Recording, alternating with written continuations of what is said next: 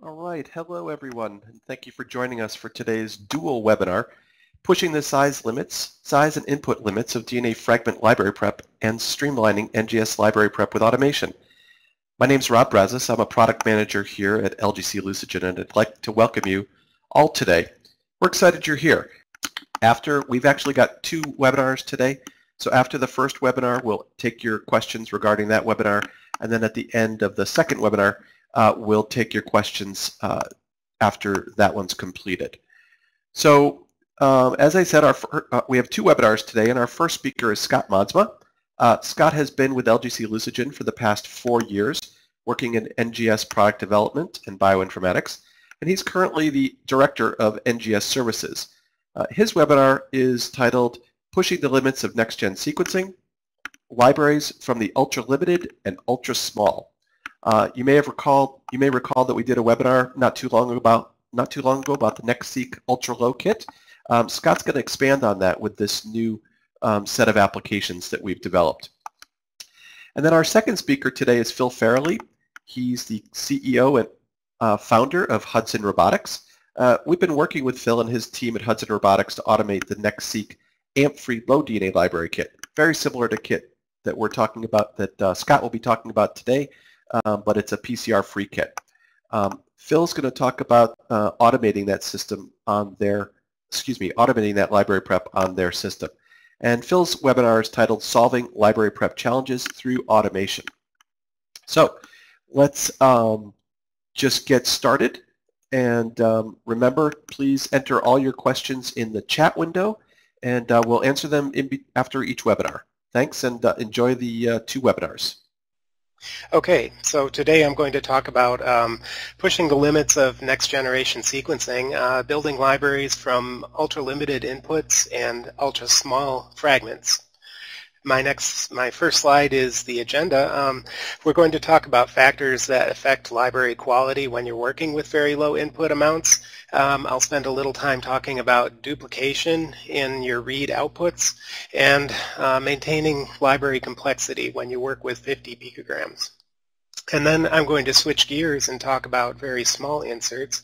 We've done some work on tweaking the protocol to work with 10 base pair and up inserts, and I'll show you some real data working with cfDNA. So this first slide is an overview of the library prep sequence for Illumina sequencers. Basically, you're taking your genomic DNA and fragmenting it. You then go through an end repair A tail and ligate adapters on, and then you can either sequence directly with our AMP-free kit or a PCR-free protocol, or if you have lower input, use PCR to amplify the amount of material you're putting on the sequencer. So in the best case, in the perfect world, your genomic DNA contains a whole bunch of different types of sequences. When you fragment it and repair the ends and ligate adapters, all of those fragments would get captured and would show up in your sequencing output. But we live in the real world, and unfortunately, at every stage of this process, factors can reduce the complexity of the library. So during the end repair A tail, some of these ends are not going to get fixed, and some of them may not get the A added on. So when you go to the adapter ligation stage, you end up with fragments that only get one adapter or maybe no adapter.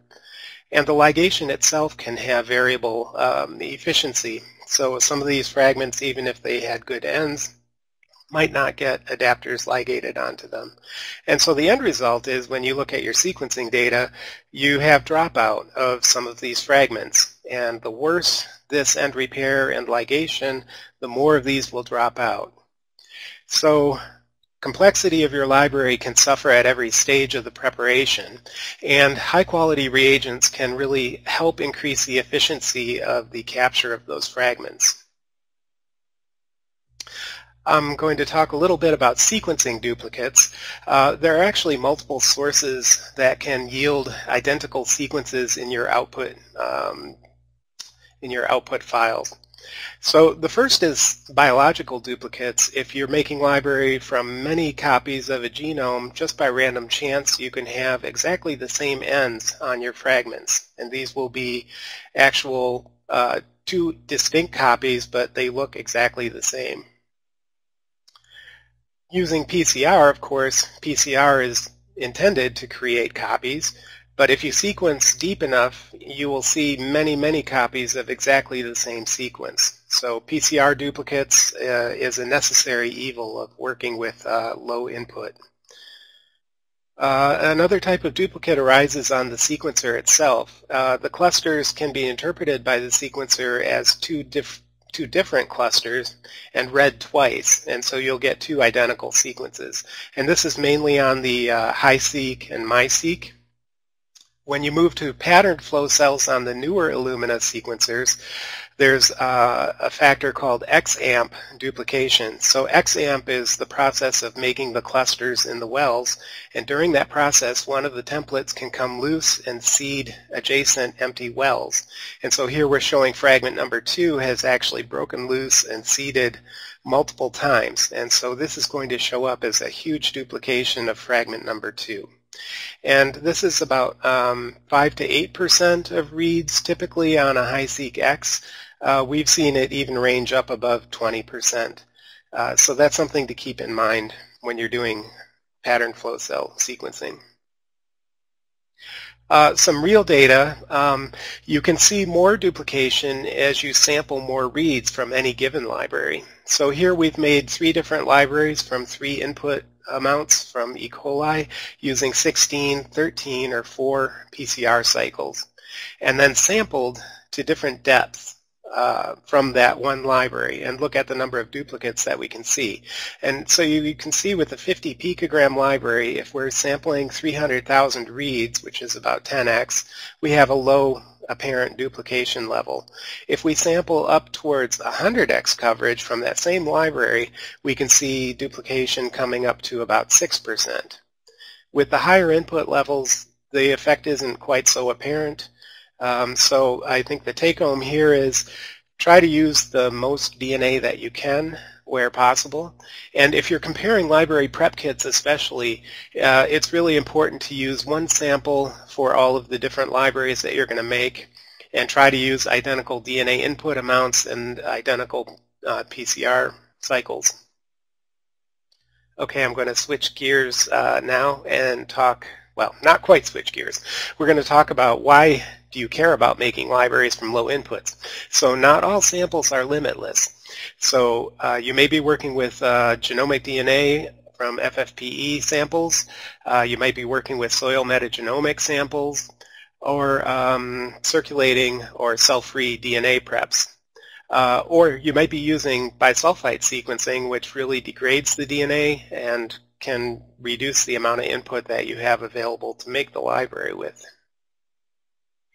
So I'm going to show you some data that we've made using our ultra-low DNA library kit. The advantages of this kit are you can go down to 50 picogram of DNA, or you can put as much as 75 nanograms into it. We have very low bias, and we've shown application in a number of different areas.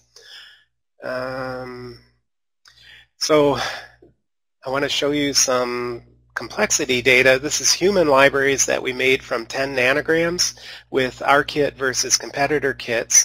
And after going through downsampling to 10x coverage, mapping the reads, and then looking at the library complexity, our ultra-low kit came out with the highest library complexity estimated by Picard, which indicates the higher efficiency of ligation and recovery of unique fragments. The next slide shows the actual data of the mapping. We downsampled to 200 million reads for about 10x coverage. Our ultra-low kit, we had a higher percentage of reads mappable. We also had a longer fragment length captured, so both the Kappa and the NEB kit had slightly smaller insert sizes after the selection. And the ultra-low gave the lowest duplicates as well. So I just want to talk a bit more about the complexity.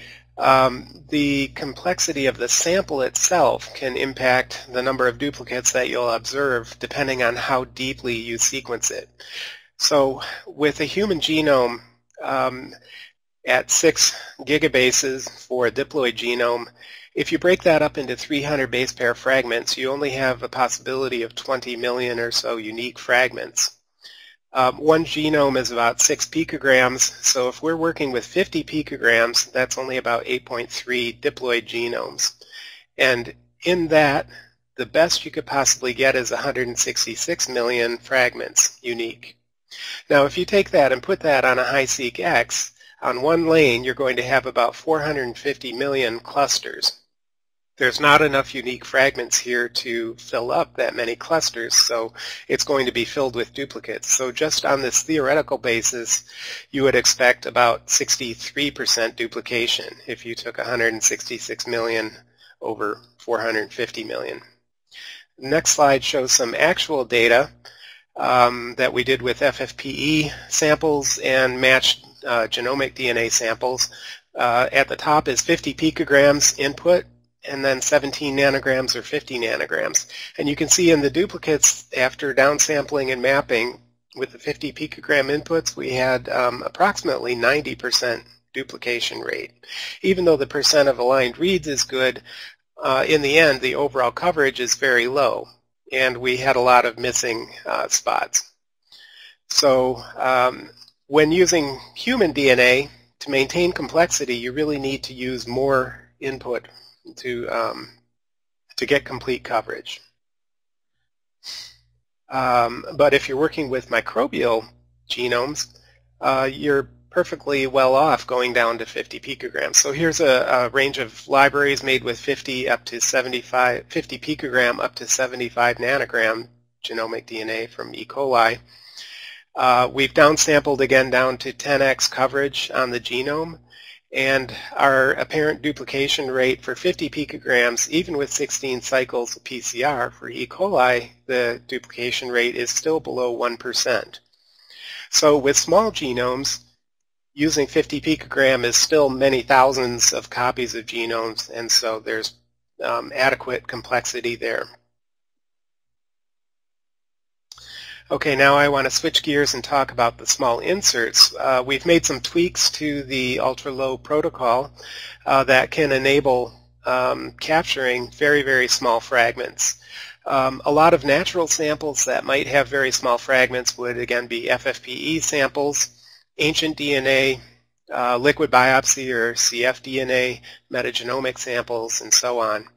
As well, chip and micrococcal nuclease chip to narrow down the binding site specificity will yield very small fragments, and you want very efficient capture of those small fragments. So I'm going to walk through some data we generated with synthetic oligos. But first, okay, the problem is when you're working with full-sized Y adapters, as in most Illumina kits and many competitors, the adapter dimer size itself is about 120 bases.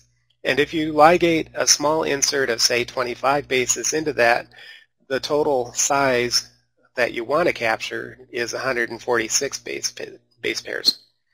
So bead cleanup has no capability to really cut between the adapter dimer and your desired fragment. That's shown on this next slide with different concentrations of beads added to the cleanup.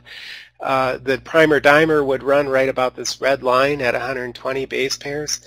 So even with 1x ratio of beads, you're not able to get rid of the adapter dimer at that size. So the approach we've taken with the ultra-low kit is to use a small universal adapter which does not contain indexes or the P5, P7 sequences. And this adapter is only about 26 base pairs. So when you go through the ligation and then PCR amplification to add the indexes, your final amplified sequence is bigger than the adapter dimer will be. That's shown on the next slide. The adapter dimer would be about 52 base pairs, and we can see that the beads, even at 1x, can cut off and get rid of that adapter dimer. So anything above that would be recoverable library. So this is the protocol with the changes that we've made, which basically is only in the amount of beads. No changes have been made to the time of the protocol. And this is an experiment showing basically what you would see on the bioanalyzer. If you had a 20 base pair fragment, so this is working with a synthetic oligo, you can see the 20 base fragment on the bioanalyzer. When you ligate your adapters, we can see that ligated molecule there and the adapter dimers here just above the molecular weight marker. After cleaning that up, here's what your double adapted insert looks like. And after PCR, then you can see it migrates here with the primers down here. And after cleanup, we can end up with our 20 base pair library with no parent adapter dimer. So we tried this with a range of synthetic oligos from 10 to 90 base pairs. On the left, it shows the actual oligos themselves as they appear on the bioanalyzer. And then on the right, we show the final library after the cleanup. And so really only in the case of the 10 base pair oligo were we not able to recover a double adapted library with no adapter dimer contamination. So next I'll show you some cell-free DNA libraries that we made. We purchased the cell-free DNA from Biochain, and here just looking at the raw DNA on the bioanalyzer, the insert or the fragment size is around 177 base pairs. That's one nucleosome unit, and this sample was contaminated with some larger genomic DNA. So we made two libraries, one with 250 picograms and one with 1 nanogram, and we used different PCR cycles.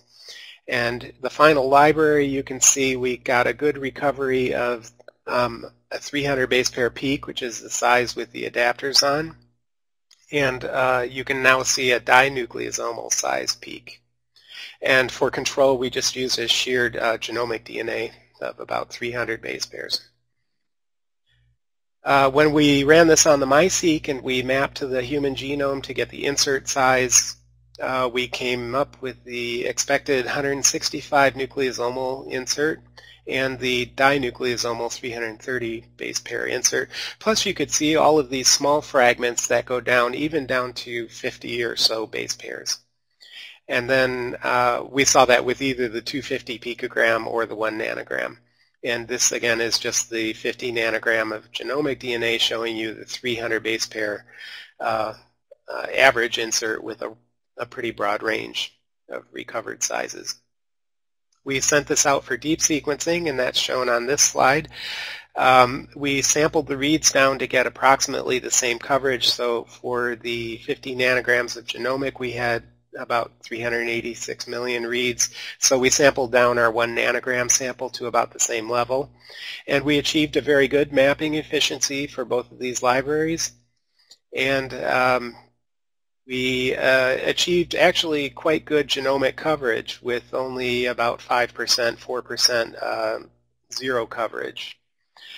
You can see that the cfDNA had somewhat lower library size estimated, and that's to be expected because basically you're looking at small chunks of degraded DNA that were floating in the blood. And the 1 nanogram cell-free DNA showed duplication level really similar to what we saw with the 50 nanogram genomic DNA. Some other real data that I can show you is this is with a collaborator that's working on chip in yeast, and by their standard protocol for a particular site that they're looking at, this is the kind of signal that they were able to see with only about 1.5 log 2 chip signal in this locus and a fairly broad peak. When they used our small insert protocol, they were able to narrow that down and get a much stronger signal at this location. So they were very happy with this increased signal, and they were able to see this at multiple sites across the genome. So in summary, The ultra-low kit can allow you to make high-quality libraries from both ultra-small fragments of DNA from whatever protocol you might be using and from very low inputs. And most of this is due to our small mini adapter, which makes size selection and bead cleanup possible. And I'll end the talk there, and thank you for listening, and you can contact me directly at this email, and I'll say thanks to our R&D colleagues who did all the work with these samples, Mike Lotus, Svetlana, and Brandon. Thank you. Okay, excellent. Thank you so much, Scott, for that great presentation. Let's see if we get some questions coming in. Oh boy, lots of them came through in here. Okay, hold on one sec. 96. Yes, we will have a recording of this. We'll talk about that at the end, but we'll send everybody an email letting you know that the webinars are available for download as well as the slides. What about small RNA from RIP experiments? Scott, do you want to take that one?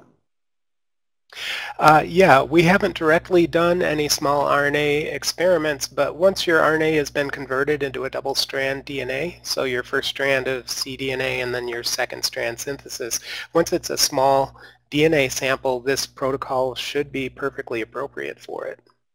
Right. Even with the low input. Right, and we just don't sell a kit that's complete for doing small RNA experiments at this point. So you'd have to make the double-stranded cDNA and then use that in the library prep with our kit. Okay. All right. Well, it looks like we've got all the questions answered. Thank you all for the great questions.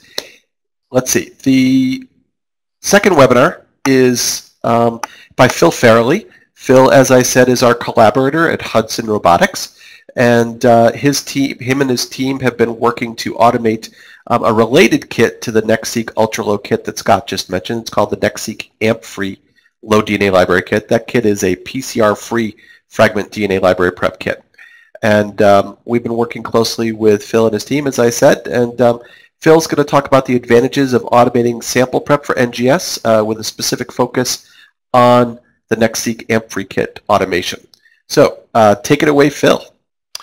Hello, I'm Phil Farrelly, CEO of Hudson Robotics.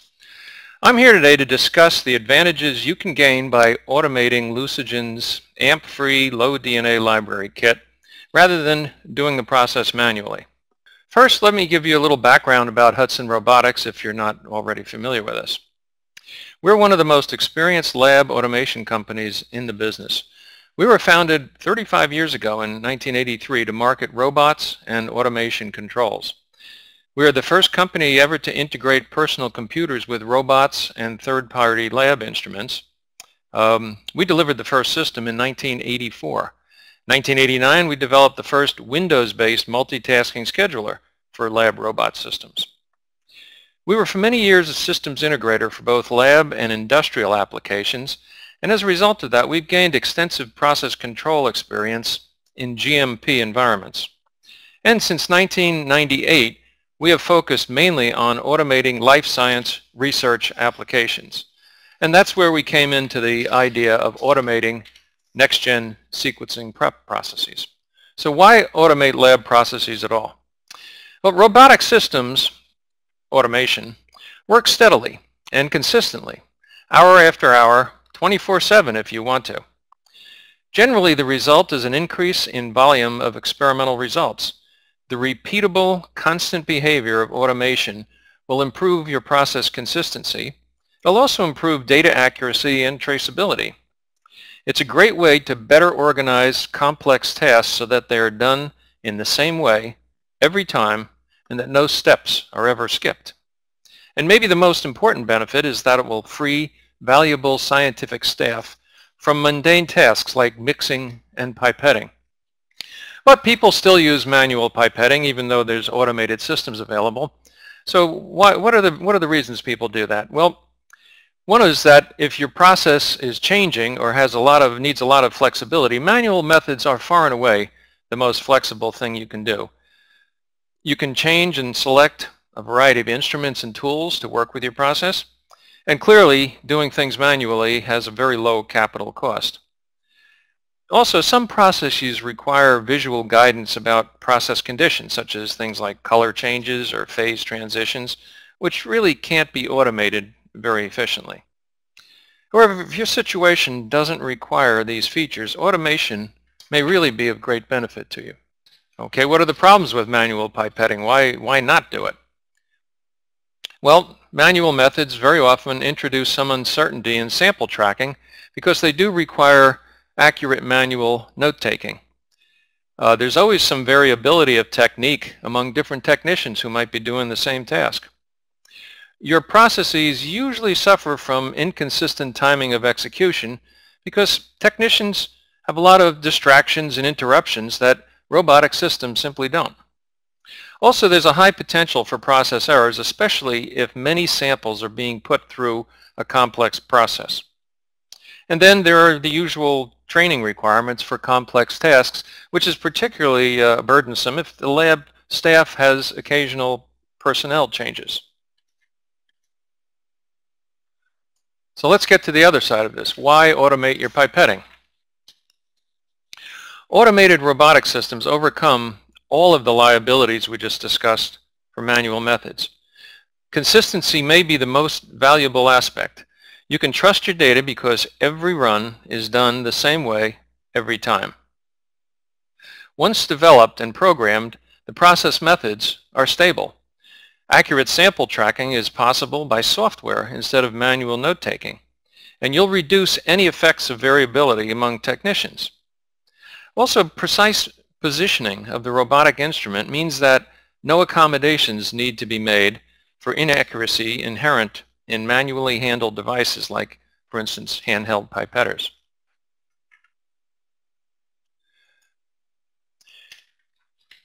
In order to perform the automated version of Lucigen's amp-free low DNA library kit, we developed this automated work cell that you see in the slide. It has several features, including an 8-channel pipettor, a chilled nest, a magnetic bead nest, a shaker nest, a thermal cycler nest for the controlled temperature incubation steps, and a place for plates and tips to be stored and used.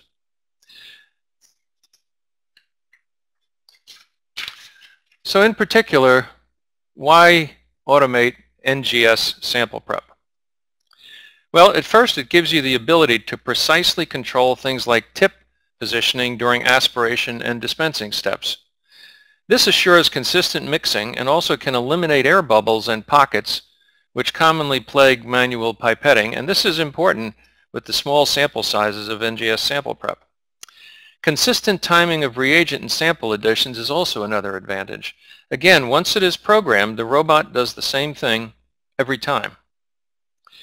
There's better tracking of the method steps. If there are many steps and many samples, the automated system won't forget a step. A manual method might just occasionally do that. Well, the reduced need for extra steps to accommodate manual accuracies is also an occasional benefit, particularly those related to positioning of pipette tips with liquid handling operations. Now, setting up an automated system does take a little bit of time, but once it's done, the initial automation setup then can simply be used unchanged. So to start with, you'll need to program the system, which means developing the automated methods, testing, improving, debugging them, and then training users how to load and start the system. But then with each run, users will simply set up samples, set up reagents, and set up the labware. And then they initialize the system and whatever instruments might be involved, and then just run the process. So once the programming is done, which is the involved part, all the rest is just consistent and fairly simple to do. Here is a view of some tables that show the Lucigen's amp-free kit that we ran. What we were doing is running 48 different libraries simultaneously to maximize the efficient use of the sequencer. This is shown in the upper table, where we're starting with samples of 100 nanograms of 48 different libraries. In the lower table, we show the positions of what Lucigen calls adapters, which are essentially barcodes which go a different barcode into each of the sample wells. And what they do is they tag the DNA fragments with the identity of the well that they came from, so that when you do mix them all to get efficient use of the sequencer, you can separate out the individual samples and the sequenced base pairs as a result. So what we're doing in the Lucigen protocol is we're using 48 libraries in every other row, A, C, E, and G. And this way we're going to get the most efficient use of the sequencer to keep costs down. Each sample gets a Lucigen adapter with a different barcode. And then we go through a series of steps to make this all happen. We do things like add water to each well, add the DNA samples, add reaction buffer, enzyme, mix, incubate, add the adapters, we add ligase, we add magnetic beads to each well, mix and incubate them. And then we do all the other things on this page as well. We'll activate the magnetic nest, discard the supernatant, add 2 rounds of ethanol to rinse and wash the beads, add elution buffer, mix, incubate, activate the magnetic nest, transfer supernatant to a new plate, and then we do it again. We add new beads, mix, incubate, have 2 cycles of ethanol, rinse and wash, add elution buffer, mix, incubate, activate the magnetic nest, and ultimately transfer 20 microliters of each sample supernatant to a new plate, and then we're done. Well, that's about almost 20 steps in all of this, and they need to be done in the right order, and no steps skipped. And tips have to be changed periodically to, well, with every sample actually, to avoid cross-contamination. As you might imagine, if you're trying to do 48 samples, assuring that you accurately do it with all those samples can be a very daunting task.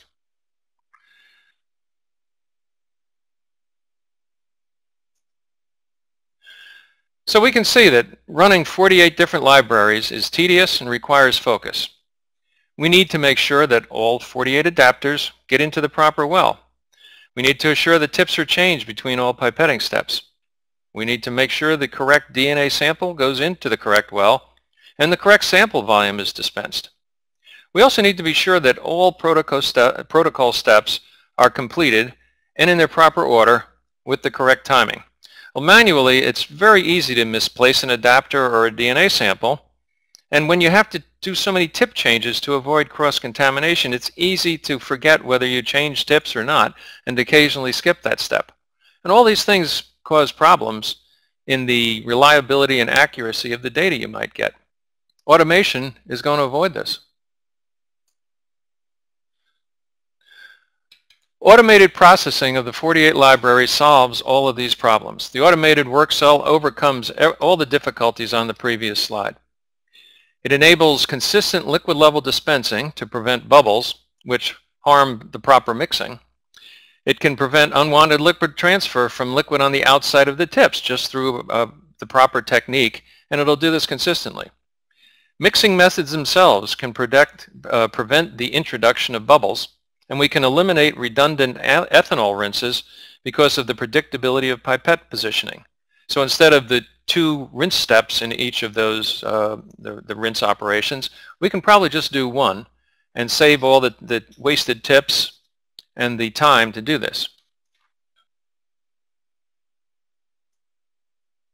So just to go over it again, what we did in automating Lucigen's amp-free kit was to do 48 samples simultaneously with 48 different adapter, call them barcodes.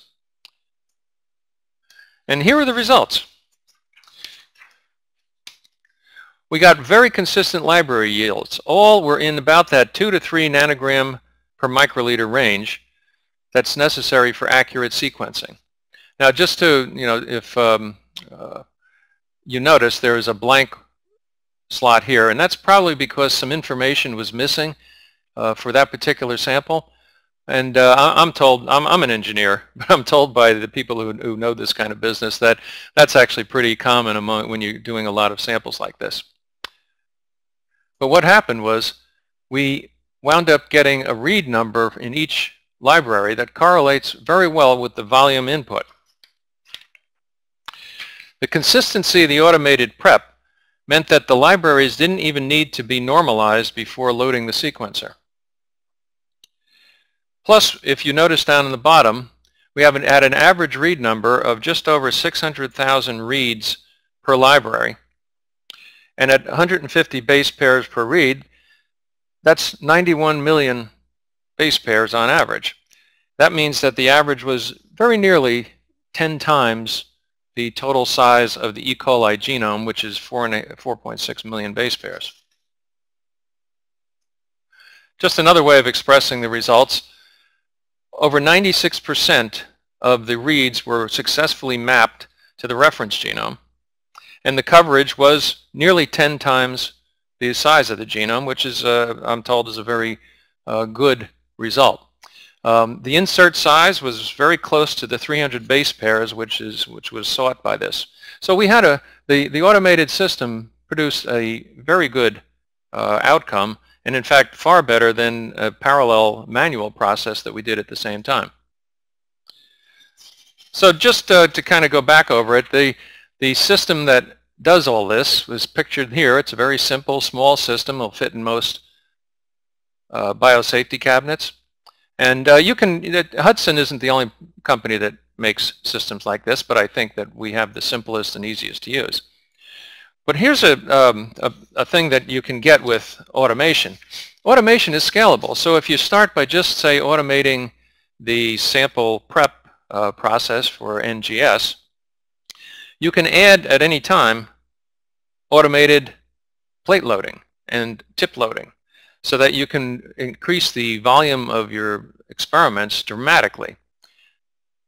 Now Hudson makes a number of different automated microplate loaders, and here's just an example of what we make. We have two different robot arms that we use, and then we have a stacker and track-based system that can feed multiple instruments. And this can give you an idea of what you just can add to a simple work cell like the one we started with. You can also add other features, for example, bulk reagent dispensing or plate washing for doing things like ELISAs if you care to get multiple uses out of the liquid handling system.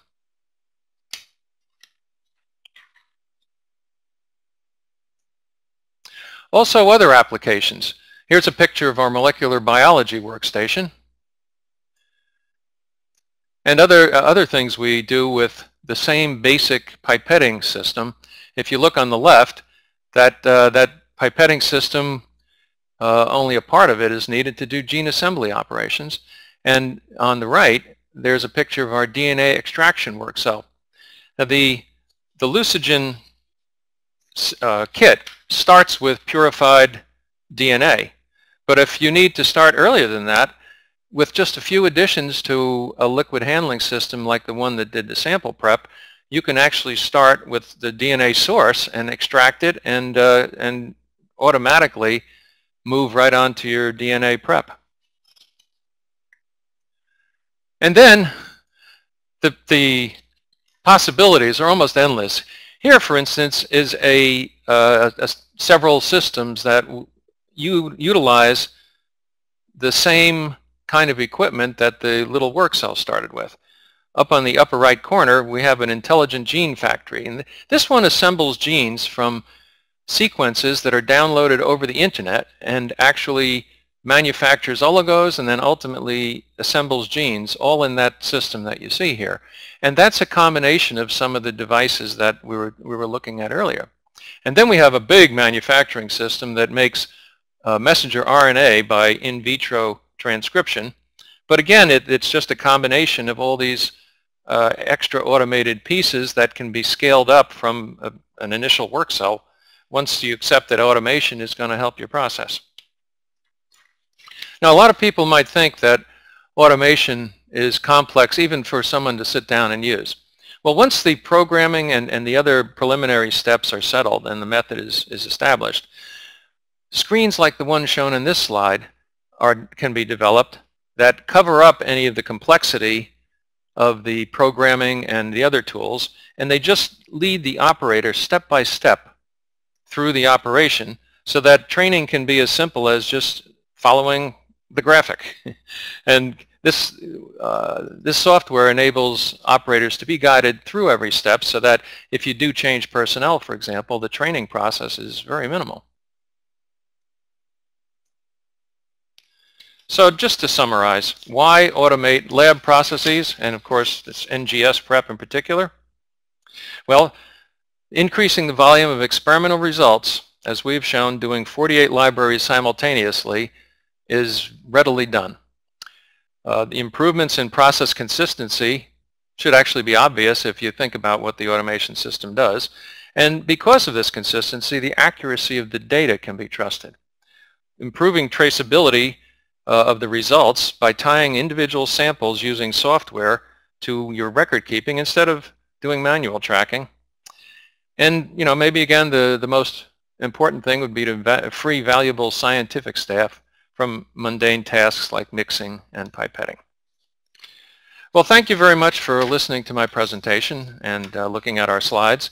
And now we'll open up the webinar to any questions you might have. Again, thank you. Oh, thanks, Phil. That was great. We do have some questions that have come in. So let's start from Anna D. The question was, is this automation robot only available for the Lucigen protocol? And Phil, I'll let you take that one. No, it's actually a very multi-purpose system. It will not just do Lucigen's protocol, but any that are automatable. Now, Lucigen's happens to have a very good quality of being automatable. Not every process is. Remember when I had that slide on why do manual operations? And sometimes there are things that you need to do that require visual confirmation that really don't lend themselves to automation. So it depends on what kit you're talking about. Generally speaking, the accessories and the work cell that I showed you that combination is capable of doing many different things, including other kits if they don't require such things as visual guidance or confirmation, or if they don't require handling perhaps large vessels that are just not easily done. Otherwise, yeah, it could be used in a number of different kits and applications. Cool. Thanks, Phil. Yeah, one of the nice features of the NextSeq amp-free and the ultra-low kits that Scott talked about was that the enzymatic steps that Scott showed in his library construction, all the way from end repair and A-tailing up to adapter ligation, those all occur with our kit in the same tube, so there's no need to transfer tubes from plate to plate if you're trying to automate, which is really good. And part of the reason why we can actually use such low input amounts for both kits. Okay, so a couple other questions here. First of all, and these are related, so let's go price of the robot, Phil, and then advantages of the Hudson system over Hamilton or the other competitors that are out there. Price-wise, it depends on what the particular kit requires. The one that we showed, that work cell, the basic solo pipettor, that's our brand name for it, is under $30,000. When you add the accessories that are shown in that particular work cell, the list price is going to be in the $70,000 to $80,000 range. Comparing that to other brands that are out there on the market, I'd say our biggest advantage is just the ease with which you can develop and modify or maintain different protocols on the system. I know from people's experience that have used some of our competing systems, they require a great deal of training in order to use properly. And the Hudson software and the simplicity of the device just shine through when people compare those two. If you look at the solo pipettor, it's basically a robot arm, a 3-axis robot arm with a pipette head attached. It's that simple. And all the accessories are easily triggered and controlled through our software with very, very little training involved. So I'd say that that's the main place where we compete. Quite often, we're also much more economical. our prices tend to be lower than the big guys, and I'm not quite sure all the reasons for that, but so that I hope that answers your question.